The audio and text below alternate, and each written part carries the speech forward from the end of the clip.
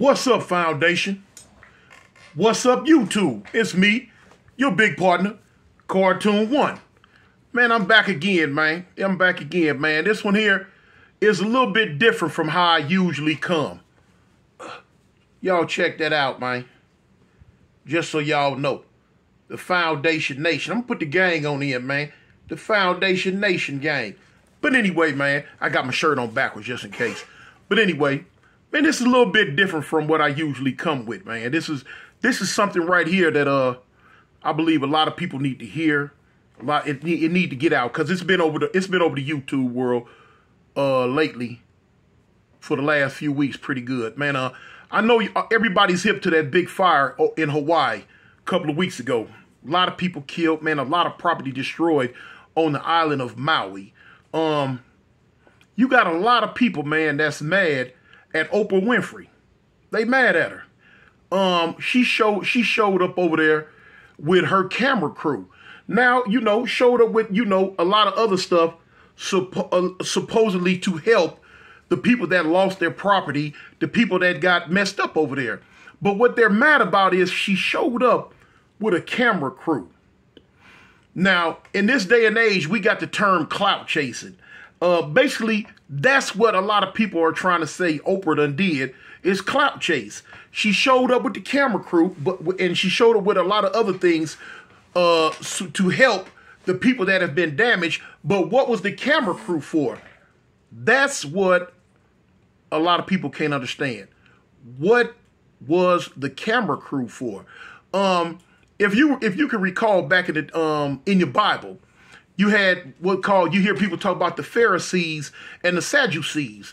They were two different Christian cults that wanted to be seen. You know what I'm saying?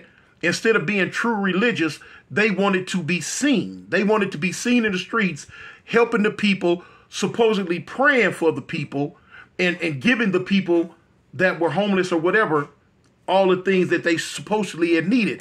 But really, they didn't really care about the people. They just wanted to be seen as caring. That's what a lot of people are looking at Oprah right now about. They're putting her in the role of a Pharisee. Unbeknownst to a lot of people, Oprah Winfrey owns over 2,000 acres of land in Hawaii.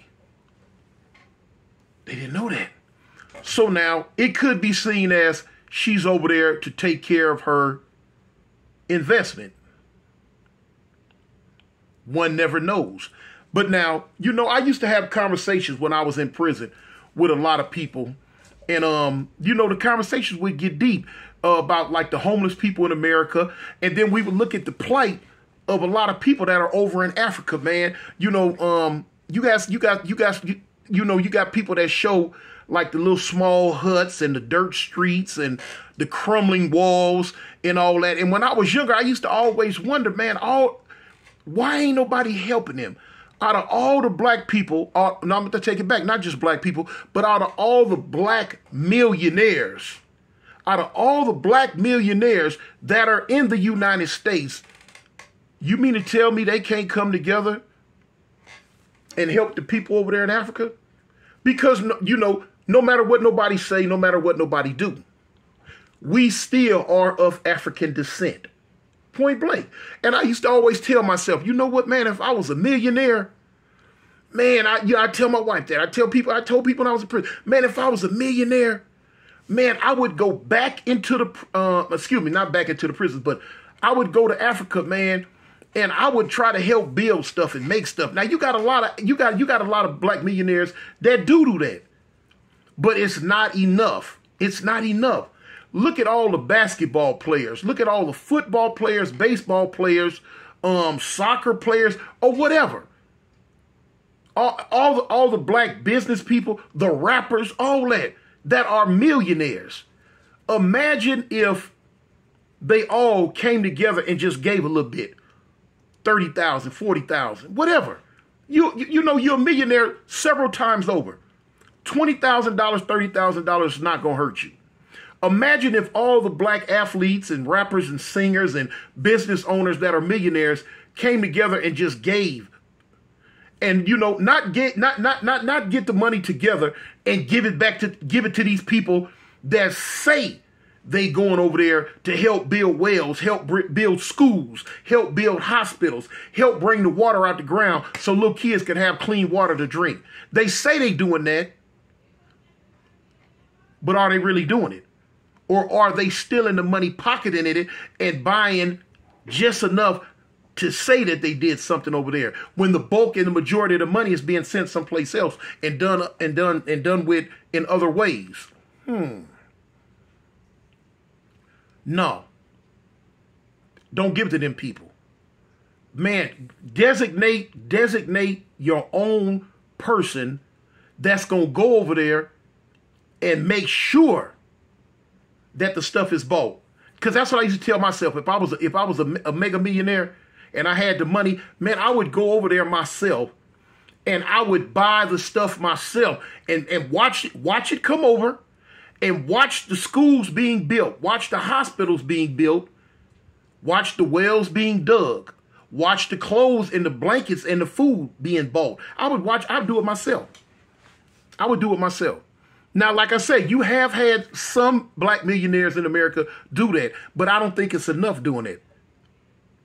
Even, I think, in the past, I think I've seen where I've seen Oprah go over there and do something of that like ilk. But you got people that are mad at her now, saying that a lot of stuff she did was for the clout, was to be seen, was to put up an image like, look, I care, look, I'm helping. Now, I can't say if she cares or not, but you have a lot of people in the comments, you have a lot of people in the social media that are on her head right now, saying that she just wants to put up an image of helping. Not only that, you got a lot of people, man, that's coming up with conspiracy theories on how a fire of this magnitude could destroy a town that was as spread out as this town was in Hawaii. A fire of that magnitude in Hawaii. A lot of people blame it on the powers that be. You know what I'm saying? You have all these conspiracies, the Illuminati, to this, to that, to this, to that, the government, to this. People got, all type of conspiracy theories to put on it. Do I believe in them? Some, yeah. Yeah, some I do believe in. But you got a lot of people saying that this fire wasn't just no accident. If it was or wasn't, I don't know. But you have a lot of people that feel strongly about this. Now, I don't know what could possibly be gained from destroying this town. I don't know I don't know what could be gained. I'm not that high up on the ladder to know. I'm not that good of an investigative journalist to dig and find out. I don't know. Somebody knows. But now here it is, as soon as the fire destroyed all these people's property, Johnny on the spot, you got investors knocking down the walls, getting at people. Sell me this, sell me your land, sell me this property, sell me this, sell me that. Quick. I mean, almost before all the bodies could be dug up, before all the bodies could be found.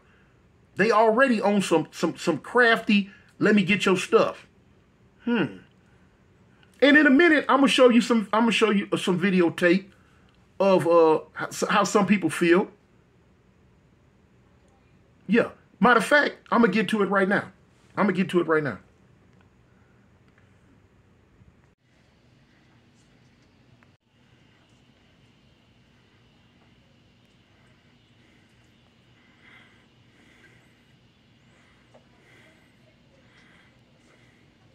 Milestones.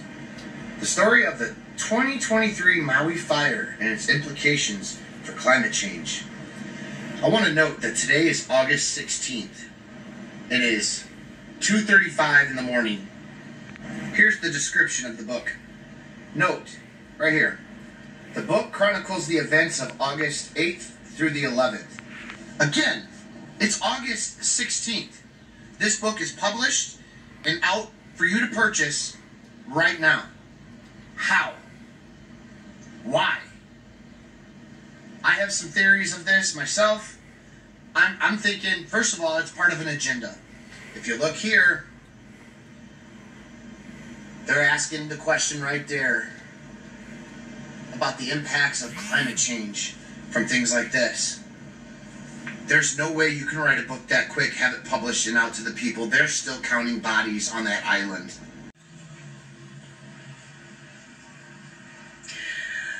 Okay, I gotta tell you guys, I am so frustrated with investors and realtors calling the families who lost their home, offering to buy their land. How dare you do that to our community right now? If you are, Kalamai, sorry, had a little bit poor reception right there. If you are a victim and they are calling you, please get their name. People keep calling me, sorry. Get their business name so we can put... Okay, now here it is.